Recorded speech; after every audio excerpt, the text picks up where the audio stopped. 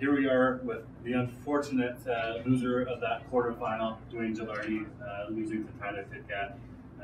Close match. It was kind of close in there. How did you feel going in? I mean, you started off with a really good start, and things started to get away. Or how did you feel? Couldn't figure out lane 13. I struck every time on the lane 14. And it started to get in my head. Yeah, that's interesting you say that, because us as we saw that.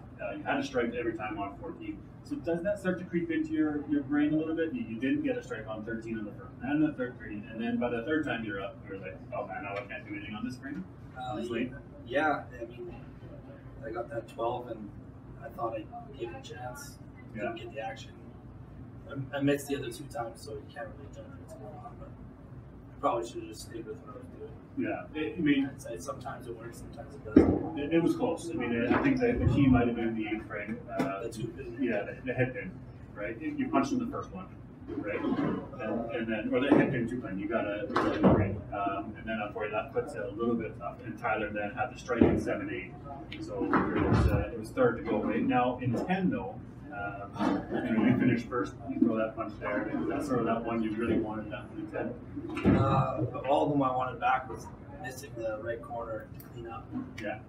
If I clean it up, then changes would get happen. Right? Then you got a 15. I think it was the 6th frame, I think. So yeah. I think that's Yeah. Well, nonetheless, obviously, congratulations on a solid year. Yeah. You're making it to the tour finals, having a run out, winning your first match. Great representation for Manitoba.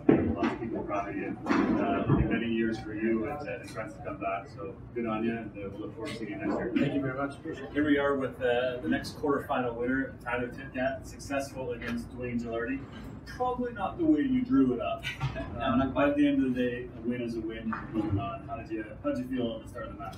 I was really nervous those first two. I had a very long sit, so I just really wanted to make sure I started out strong. Didn't quite go that way, but worked out in the end. So yeah, does it make it a little bit harder? You said that you had a long wait before you.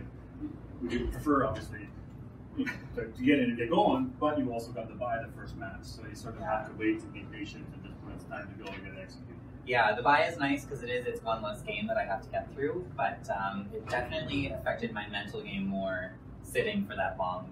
Yeah. So now, through the game, once we got to the 6th frame, it was now tied 3-3. Was that sort of that moment that, okay, all things are equal, it's really now down to the last 2 frames, and then you throw a strike at 7-8, that kind of calmed things down a bit? It definitely helped. I felt a lot more confident going in with those 2 strikes.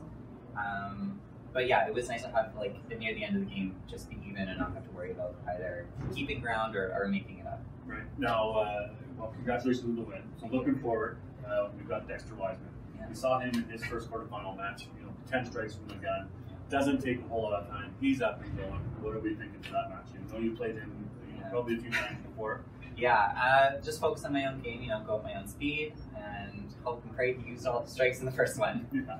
Well, congratulations. Best of luck going forward. We'll see you in the lanes.